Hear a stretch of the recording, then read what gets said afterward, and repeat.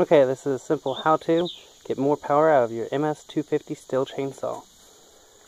First, you're going to need a 8mm socket to remove your muffler.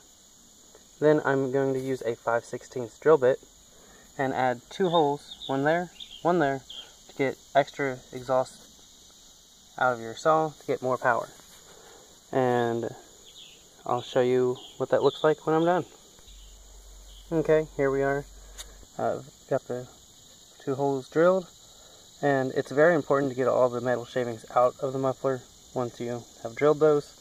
But there it is, and in another video I'll probably show it running.